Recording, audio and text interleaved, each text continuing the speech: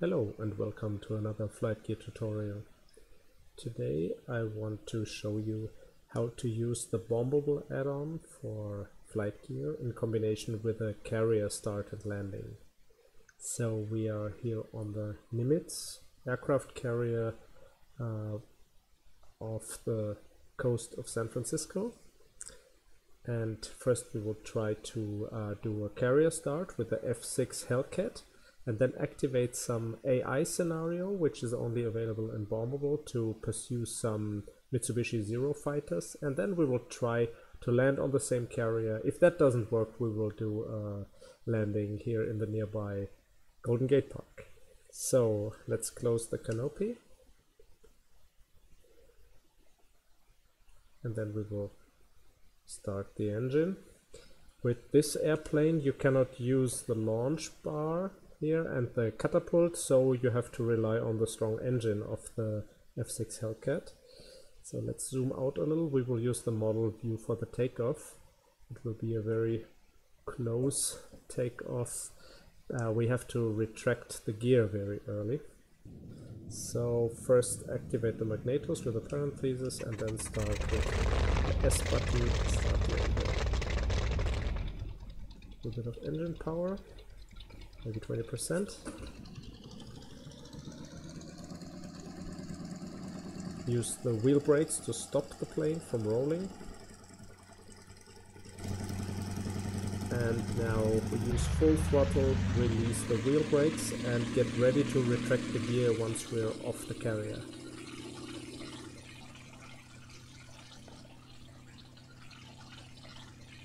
Retract the gear and pitch up. And so we successfully took off.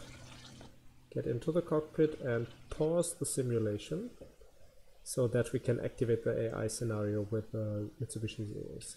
Activate the taskbar, AI scenario. So you see the Nimitz carrier scenario is active already, and now on top of that we activate the Marin County Zero invasion. And in Bombable options, so I already chose some quite easy settings to make sure that we can survive this dogfight, and then we just respawn AI aircraft. Here the second button, and now we should be able to see those artificial enemies on our map. When we activate traffic, we see our carrier, the Nimitz, and we see those Mitsubishi Zero fighters getting away from us. So we still use the map for orientation, disable the taskbar, and now we can pursue them with the F6 Hellcat. So unpause the simulation and make a right turn. You can see in general the Hellcat fighter was already superior to the Mitsubishi Zero because it is simply faster. It can carry more ammo. It has armor plates, so it can take a hit without immediately having to withdraw from the fight. And it is faster because of its stronger engine. So the tactics against the A6 Zero is normally not to engage in a dogfight, but to try to get away from the fighter and then re-engage it, and to use the stronger engine and this advantage in speed that the Hellcat has got against the Mitsubishi Zero. So we will take on this one. Let's not be too fast, not to overshoot the enemy. Still alive. Now we dealt 100% of damage to him. So I have to readjust the map to see where they are.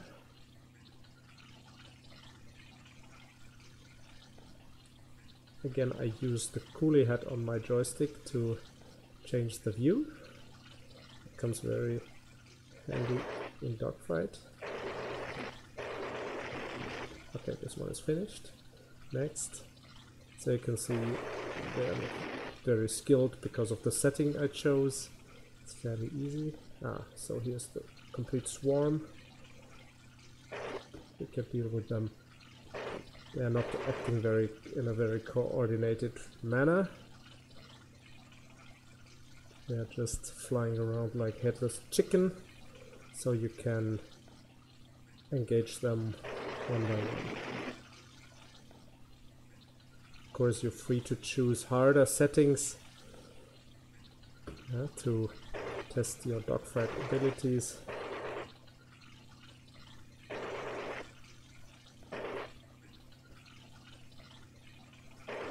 But for today's demo, we will take it easy and readjust the map. Look around, there he is. So it's always a good strategy to look overhead. That gives you a good overview of the scenery when you look overhead from time to time, especially when the enemy is coming from above.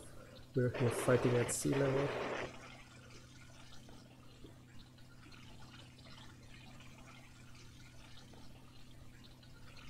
There is one on the horizon.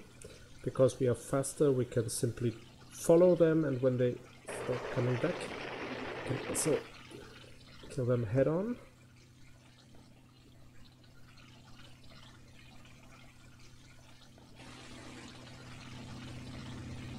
When you activate a scenario where you are flying the Mitsubishi Zero against Hellcat fighters, it can be very frustrating if you just follow them and you simply cannot catch up with the F6 Hellcat because the Hellcat is way faster. That can be very frustrating after time.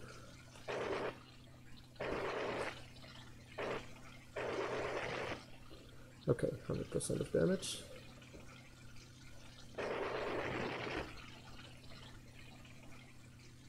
Let's look around.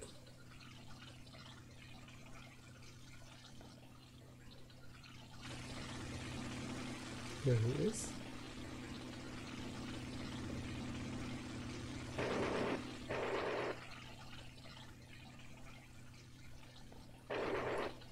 Okay, I think this one is finished as well. Okay.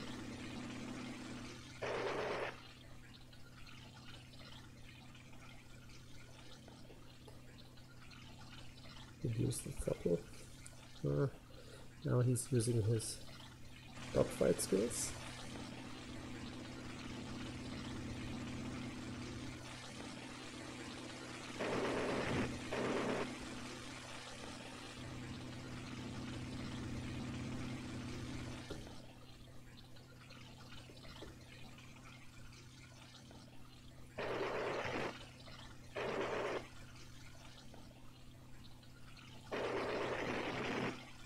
So this one should be finished as well. There are some left. Here, this one, for example.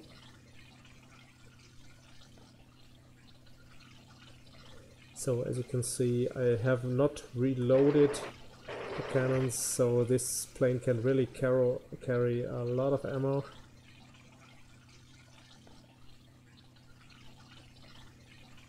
Here comes another one. Head on.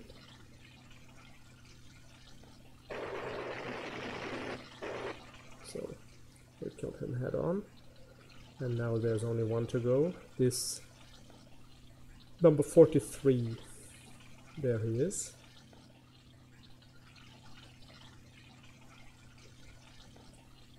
Let's pursue him. Reduce the throttle, not to overshoot.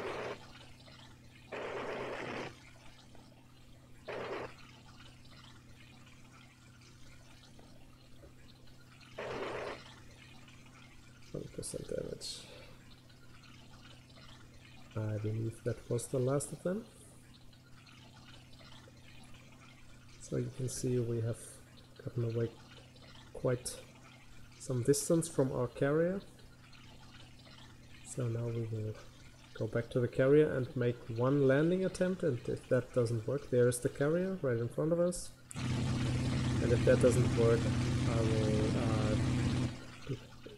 as you can see, right behind the carrier there's the Golden Gate Park in San Francisco, so if this landing attempt does not work, I will try to be landing in the Golden Gate Park. First we have to reduce speed, we are way too fast to get below 100 knots. I will zoom out. Look at those nicely polished shoes. Always make sure you got your shoe shine done before you get into a dogfight with Japanese Mitsubishi Zeros. So now we can also use the look around with the coolie hat to detect the carrier. It's also helpful. Make sure you're slow enough. There is the Bay of San Francisco. If we get closer you can see the Golden Gate Bridge. Okay, so the carrier is turning away from us. We are much too fast. Okay, we are flying downwind now, so that gives us enough time to reduce speed and to lower the flaps. We'll be using flap position 1. I have never seen a damage message when I was too fast to extend the flaps, so it does not seem to be critical with this airplane. There's the carrier. More flaps and return final. Okay, we also lower our grappling hook with a capital Oscar. Should be able to extend the hook and also the gear. Let's look at the animation.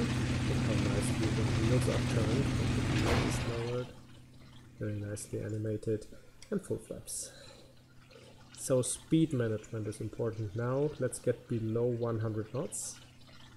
It is quite difficult to grab one of those 4 cables on the flight deck of the carrier with a plane that has got a tail wheel. So normally the pitch angle of the plane keeps you from successfully getting a hold on those cables. As I said, I will make only one landing attempt. If it doesn't work, I will not bore you with several unsuccessful attempts. I will just go for the Golden Gate Park in San Francisco. That will be good enough. I think you will get an idea of the concept. So I'm using the HUD here to get a clear speed indication. I want to be something around 80-90 knots. So make sure gear and flaps are down. Hook is down. Yeah, because of the aerodynamics, because of the wind, the hook is quite in a horizontal position. We have to make sure that we get the hook down, and you can already see the 4 cables. Let's try to get a smooth landing. The meatball is okay, it's red and green.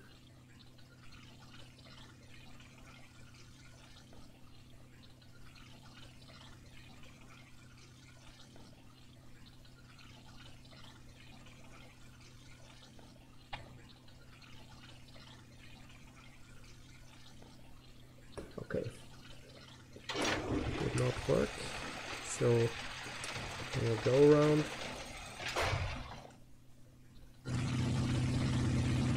Retract the hook, retract the flaps.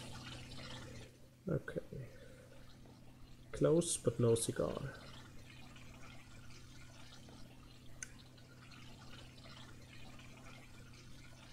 And there is the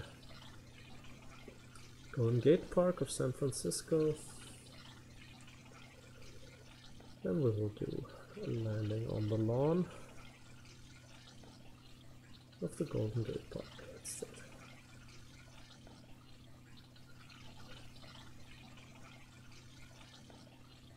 So the F6 Hellcat is very easy to handle. It's a well-mannered plane. No big surprises when you do tight turns or even when you try to do loopings. So it is not super agile, but the behavior and the aerodynamics is very well predictable of this plane, so I can imagine that the pilots using this plane were very successful in dogfights. So we are much too fast. Let's lower gear and flaps.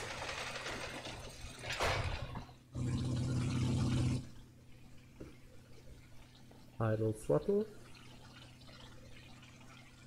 So,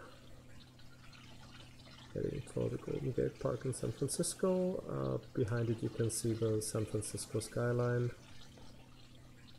And now even the Golden Gate Bridge is visible on the left. Let's see, yeah, here on the left side you can see the Golden Gate Bridge.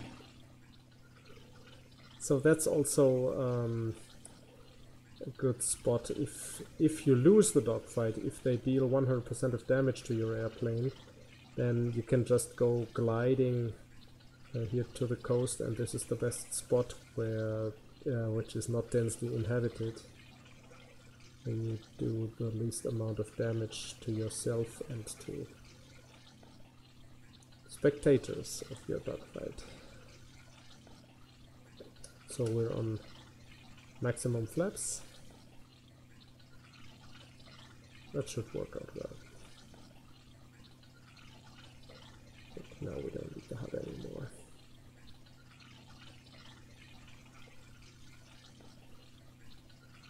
Let's just make sure that we come to a standstill before that forest.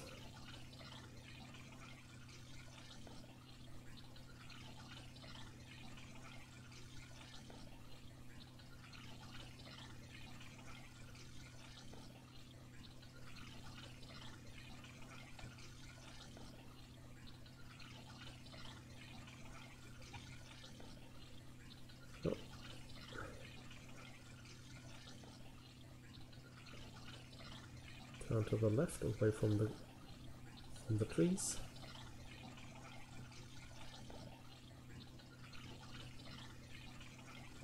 And I will shut down the magnetos, shut down the engine.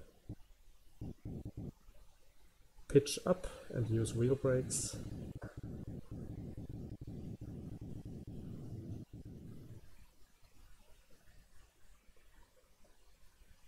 And park your brakes.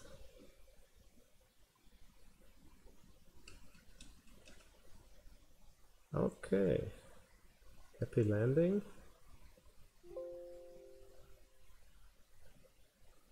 Okay, we're at the end of our little F6 Hellcat dogfight tutorial with a carrier start and unfortunately no landing.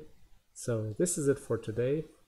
I hope you enjoyed this little tutorial. Thanks for watching and see you again next time. Goodbye.